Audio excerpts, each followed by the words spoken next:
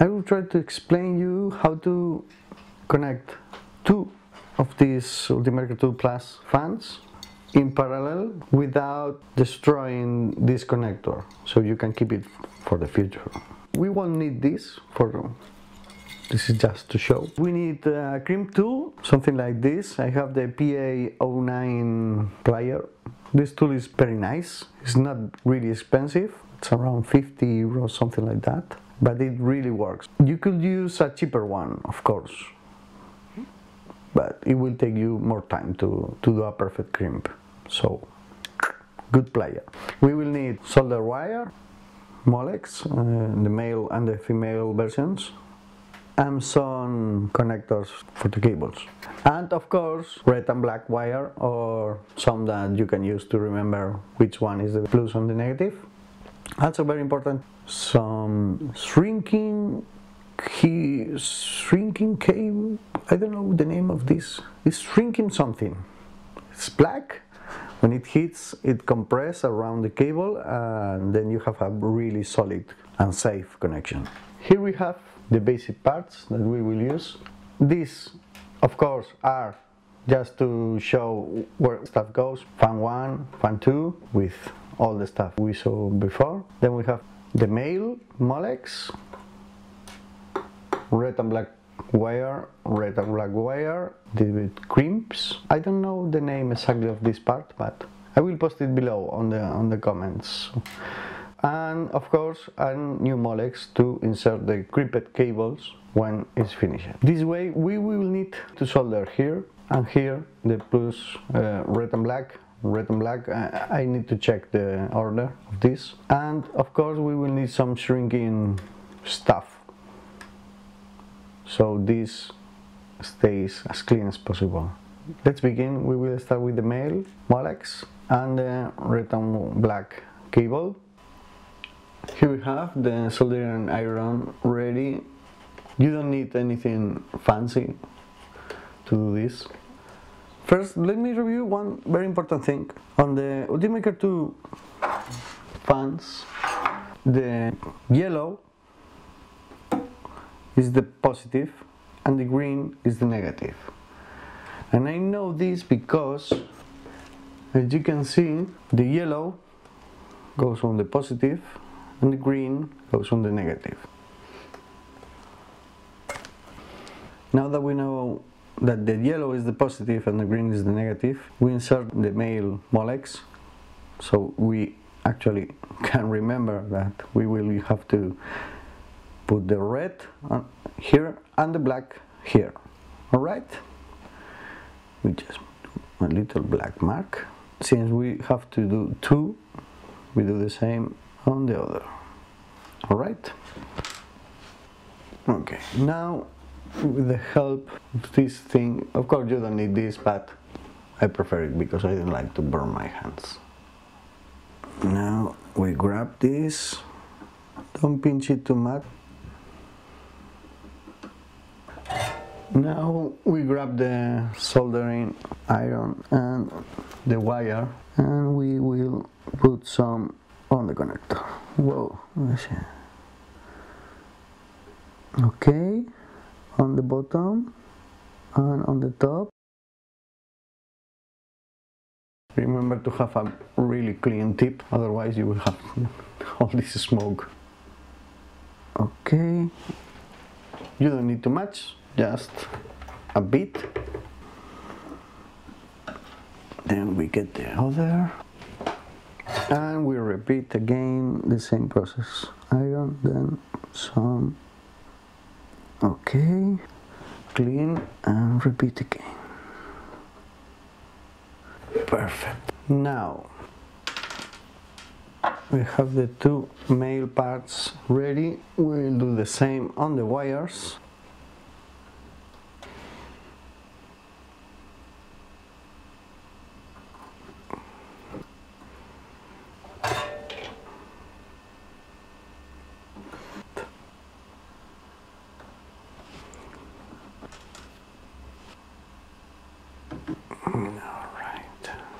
Now we get the first male.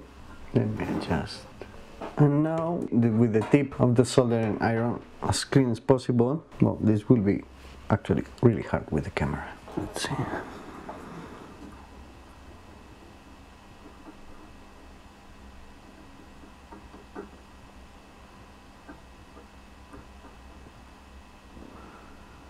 Basically, because you have coated, now it's really easy to join them. All right, and that's it. This is one ready. Of course, now we should use some shrinking thingy. Just cut to pieces. Let me remove this. It's far from perfect, but will work. Now insert the shrinking thingy. I should Google how this is called in English.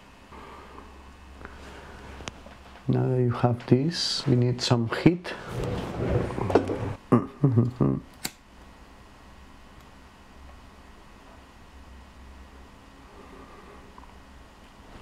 Fantastic. You can press it by hand, but be careful because it will be hot. But when it's cooling down, if you press it by hand, it will compress even better, and you will have a much more steady grab. Now the next, this one should be a little bit closer to the connector, so let's be careful with the other.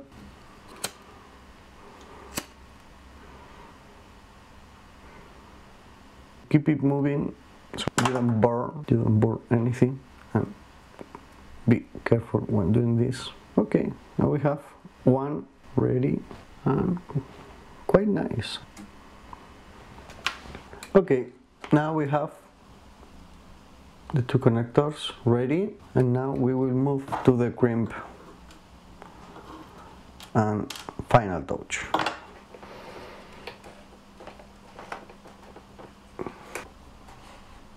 Now let me show you. This is where the cable crimps, which is something.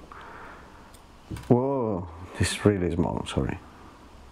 This has two parts. The bottom one is where the grip around the plastic of the wire occurs, and the top is where the wire actually grips. For the crimp tool I have, you need to prepare this before using it, because these two grips, the one for the cable and the one for the cable wire, both have a V shape that will actually make it harder to use. So to use the crimp tool, you need to square it a bit,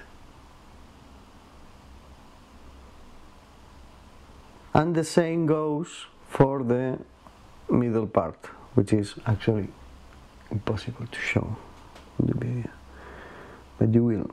Now you can avoid this, but the crimp result will be absolutely horrible. So basically you need to square it a bit, and now we move to the parallel cables, the red ones, and we will twist them.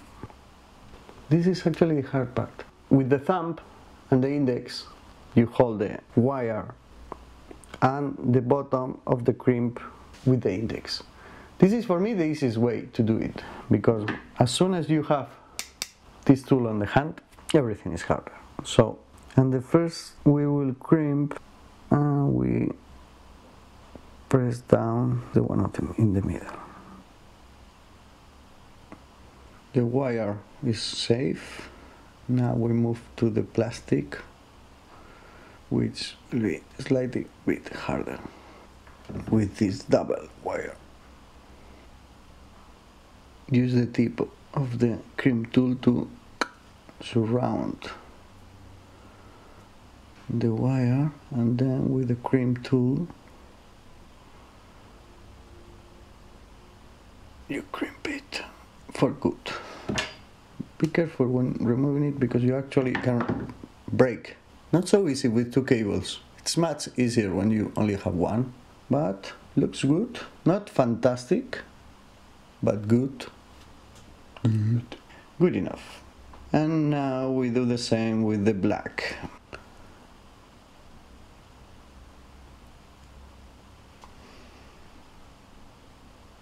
We change the shape and square it a bit, and the same with the one for the wire. This time, since the wire is so fat, we will crimp a bit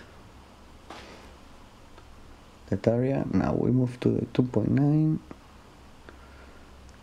and crimp this mother. This one actually looks worse than the other.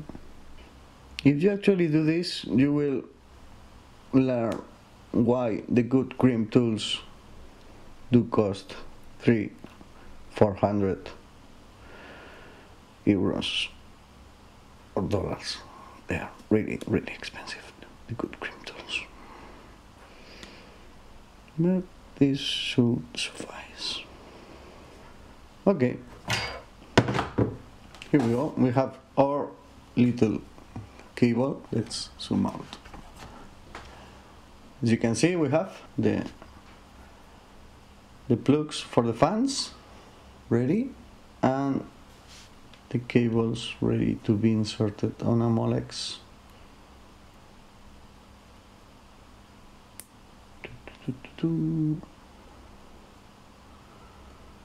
All right. One trick that is actually something very silly, and actually everybody knows it, but I never found a video showing this. So, as soon as you insert it, it has a lock mechanism which is really neat. So if you insert the negative here and then positive here, and actually it's wrong, because I think that actually it is, the positive was on the other side, you will need to use a sharp thingy to unlock this clamp, pressing it down, and the same for the other. Alright, by doing this you can change the Molex positive, negative at any given time. Okay, so here you have it, the Molex with the parallel. I highly recommend that you get a multimeter and you check that actually the negative goes to the negative. This one is okay, this one is okay. So remember to check the cables before you use them.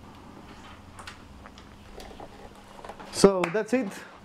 If you have any further questions, leave them in the comments. If not, don't. I hope you enjoyed the video. If not, I'm sorry, I'm deeply sorry. And if you did, leave a thumbs up or a cookie, emoji, anything you want. See ya.